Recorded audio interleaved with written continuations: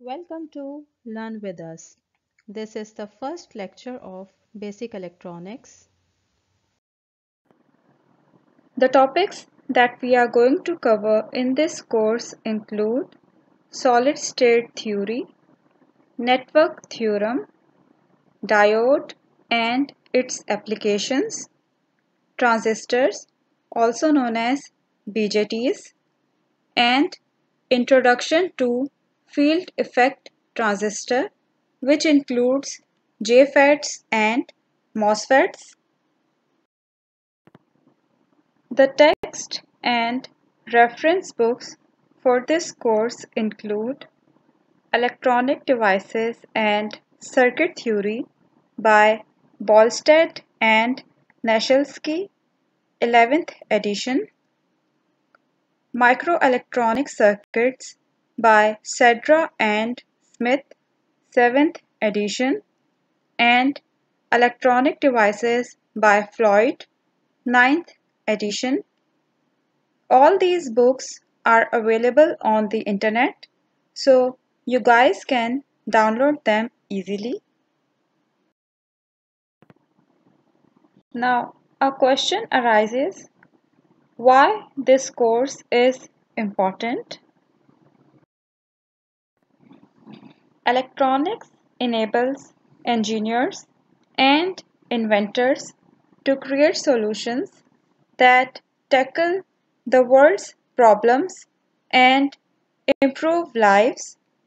Today, everyone has a smartphone which is capable of incredible things, containing highly complex processors, advanced communications, and packed with electronics.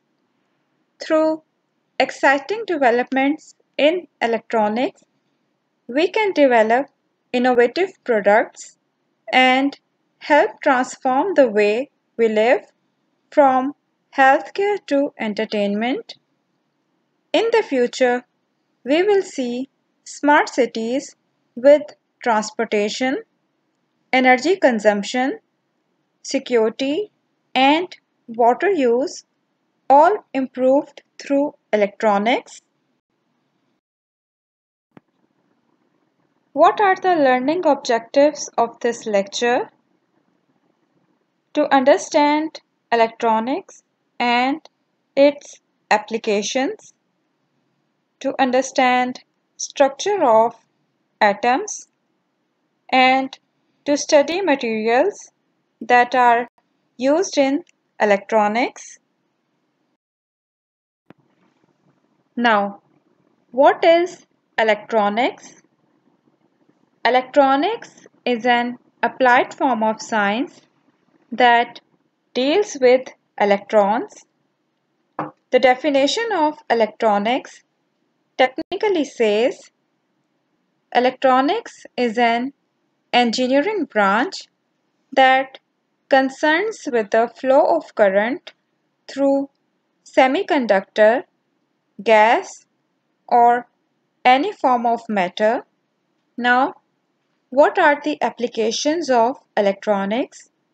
First is consumer electronics. These are devices and equipments that are meant for everyday use. They include printers, scanners, personal computers, home appliances, audio-video systems, etc. Second is industrial electronics.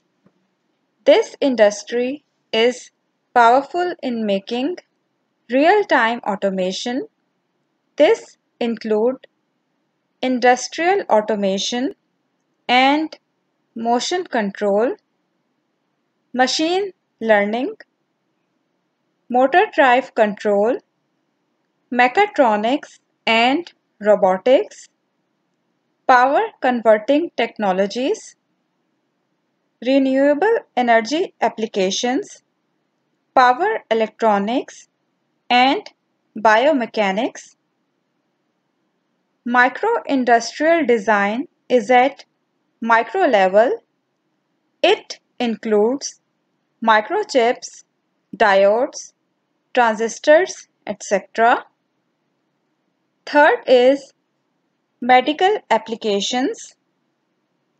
Advanced, sophisticated instruments are being developed for data recording and physiological analysis. They are proven to be more useful in diagnosis of diseases and for healing purpose.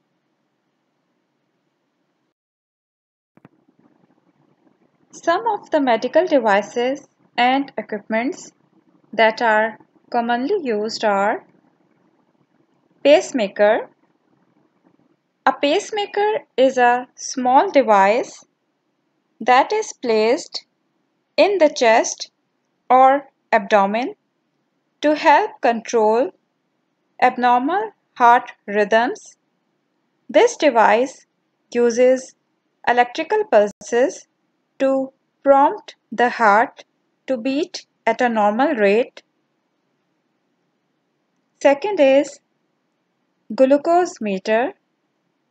It is also known as a glucometer or blood glucose monitoring device. It is a home measurement system you can use to test the amount of glucose, that is, sugar, in your blood. Next is digital thermometer. The digital thermometers are used to sense the temperature of the body, and these devices are portable. They have permanent probes and a convenient digital display. These devices are used in different industries to control processes in scientific research, the study of weather, and in medicine. Now, here is your class task. What are the applications of electronics in communication? Take 3 minutes to complete this task. Now, another question arises: is electrical engineering same as electronics? Well, electrical engineering is different from electronics. The electrical is the flow of electrons, while the electronics is the technique of controlling the flow of electrons for doing the particular work. However, the working principle of both of them is same, that is, they both use the electrical energy for doing work. The main difference between electrical and electronic circuits is that electrical circuits have no decision-making capability, but electronic circuits have this decision-making capability, which is also known as processing. Now, what are atoms? An atom is the smallest particle of an element that retains the characteristics of that element. In other words, an element is a substance that is made entirely from one type of atom. According to classical Bohr model, atoms have a planetary type of structure that consists of a central nucleus surrounded by orbiting electrons as shown in this figure. This nucleus consists of positively charged particles called protons and uncharged particles called neutrons. The basic particles of negative charge are called electrons. It means atoms consists of electrons, protons, and neutrons. Each of the known 118 elements has atoms that are different from the atoms of all other elements. Each type of atom has a certain number of electrons and protons that distinguishes it from the atoms of all other elements. It means each element in the periodic table has a unique atomic structure. For example, the element hydrogen is made from atoms containing just one proton and one electron. It does not have a neutron, and this atomic structure is specific to hydrogen element only. All atoms within a given element have the same number of protons. The atomic number equals the number of protons in the nucleus, which is same as the number of electrons in an electrically balanced, that is, neutral atom. Now we will understand the difference between valence electron and free electron. Electrons with the highest energy exist in the outermost shell of an atom and are relatively loosely bound to the atom. This outermost shell is known as the valence shell, and electrons in this shell are called valence electrons. These valence electrons contribute to chemical reactions and bonding within the structure of a material and determine its electrical properties. Now we'll talk about free electrons. If a valence electron acquires a sufficient amount of energy, which is called ionization energy, it can actually escape from the outer shell and the atom's influence. The departure of a valence electron leaves a previously neutral atom with an excess of positive charge, that is, more protons than electrons. The process of losing a valence electron is known as ionization, and the resulting positively charged atom is called a positive ion, and this escaped valence electron is called a free electron. Now we will talk about energy levels. Electrons orbit the nucleus of an atom at certain distances from the nucleus. Electrons near the nucleus have less energy than those electrons that are present in more distant orbits. Each discrete distance, that is orbit, from the nucleus corresponds to a certain energy level. It means in an atom, the orbits are grouped into energy levels that are known as shells. A given atom has a fixed number of shells. Each shell has a maximum number of electrons that are also fixed. The maximum number of electrons that can exist in each shell can be calculated by this formula. Ne is equals to 2n square, where n is the number of the shell. Now look at this figure. As you can see, this is nucleus. This is first energy level or shell 1. This is second energy level or shell 2. This is third energy level or shell 3.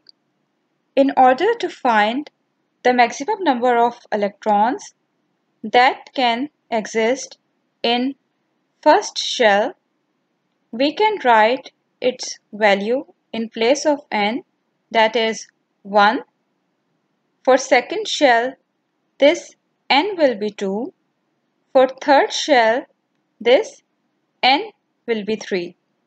This is how you can calculate maximum number of electrons that can exist in that particular shell.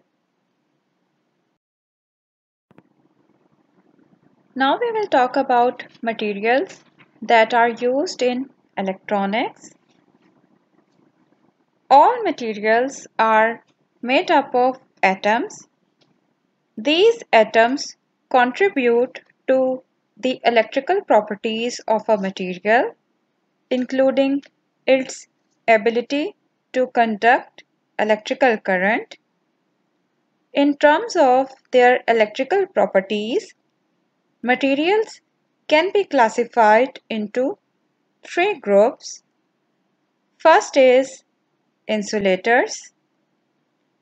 An insulator is a material that does not conduct electrical current under normal conditions. Valence electrons are tightly bound to the atoms. Therefore, there are very few free electrons in an insulator. Examples of insulators are rubber, plastic, glass, etc. Second group is conductors. A conductor is a material that easily conducts electrical current. In conductors, valence electrons are very loosely bound to the atom. These loosely bound valence electrons become free electrons. Therefore, in a conductive material, the free electrons are valence electrons. Most metals are good conductors. The best conductors are single element materials such as copper, silver, gold.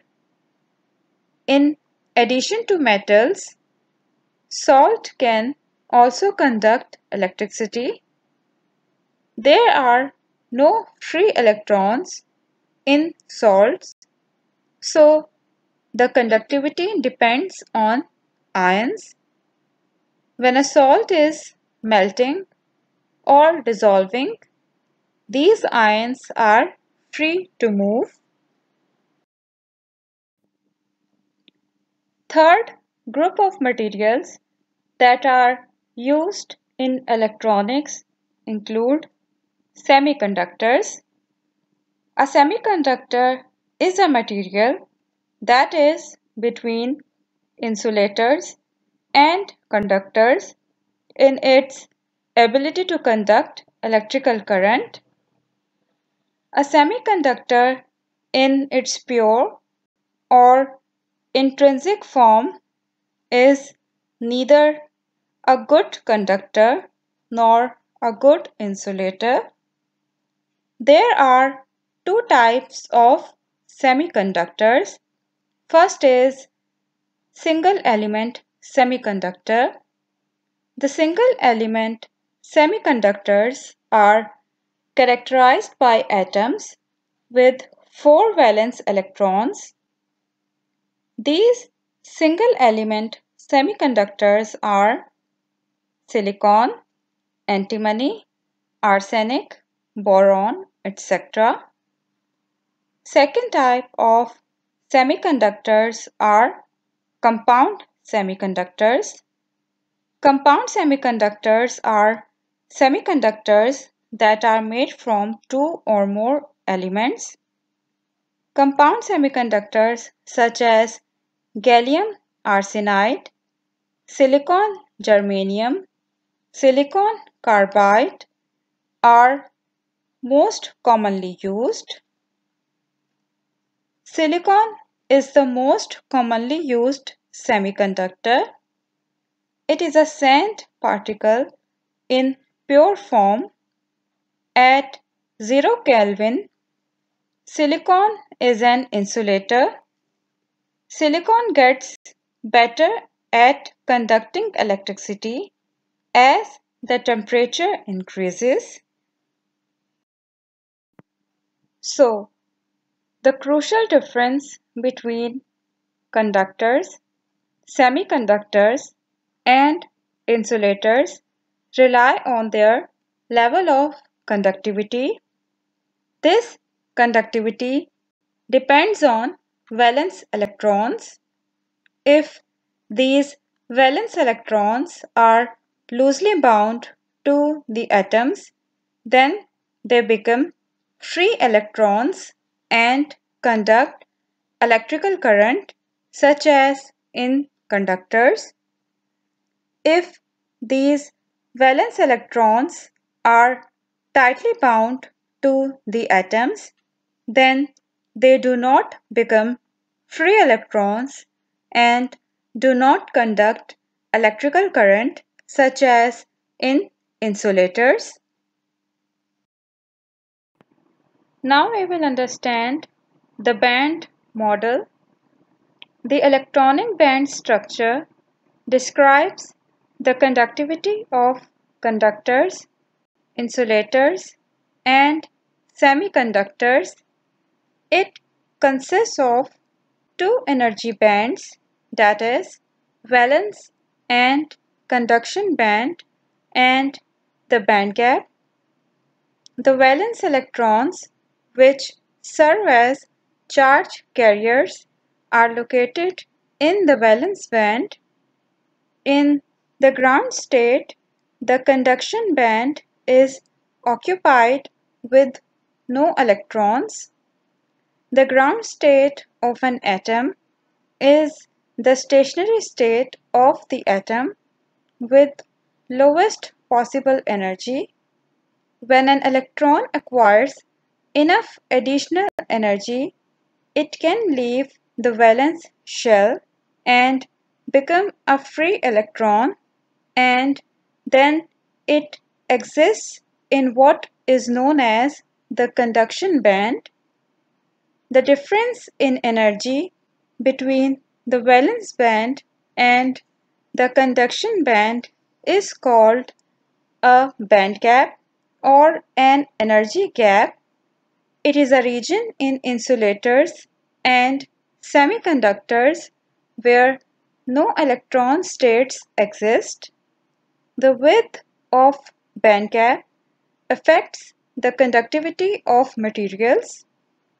In order to achieve a conductivity, electrons from the valence band have to move into the conduction band. Now, look at this figure. It shows energy diagrams for insulator, semiconductor, and conductor. This is the band model of insulator. In insulators, the valence band is fully occupied with electrons due to the covalent bonds. These electrons cannot move because they are locked up between the atoms. As you can see, the band gap in insulators is very large. This band gap can be crossed only when breakdown conditions occur, that is, when a very high voltage is applied across the material. Now, look at this band model of semiconductor. in semiconductors, the band gap is smaller, which allows an electron in the valence band to jump into the conduction band if it absorbs a photon.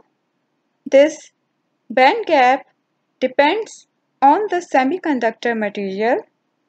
Now look at this band model of conductor. In conductors, the conduction band and valence band overlap, so there is no gap as shown here.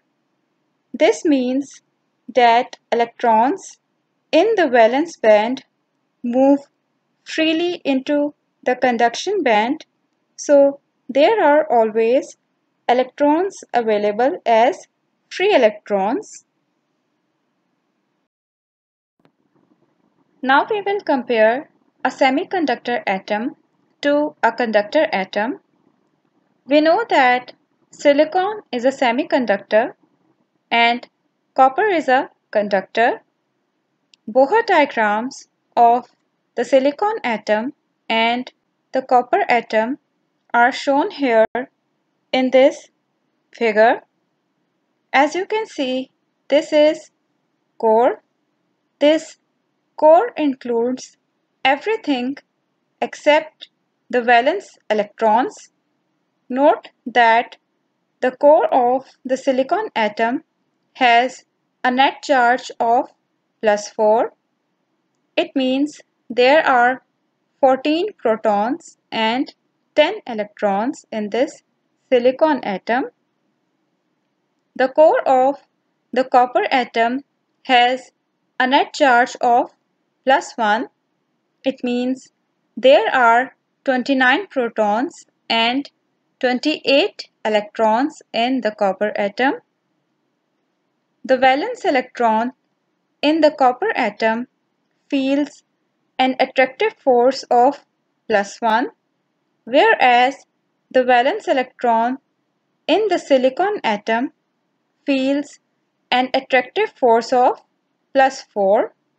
Therefore, there is more force trying to hold a valence electron to the atom in silicon than in copper. The copper's valence electron is in the 4th shell, which is at a greater distance from its nucleus, as you can see here, whereas the silicon's valence electron is in the 3rd shell. We know that electrons farthest from the nucleus have the most energy, so the valence electron in the copper atom has more energy than the valence electron in the silicon atom. It means that it is easier for valence electrons in copper to acquire enough additional energy to escape from their atoms and become free electrons than it is in silicon. What are the key takeaways of this lecture? In this lecture, you understood what is electronics and what are its applications. You also understood the atomic structure of elements. In this lecture, you also studied about the materials that are used in electronics. You studied that these materials are classified into 3 groups, that is, conductors, semiconductors, and insulators. You also studied about the band model of insulators, conductors, and semiconductors. Thank you for watching this video. If you have any questions, then write your questions in comment section of this video. Don't forget to subscribe our channel and share it with your friends and family. Thank you.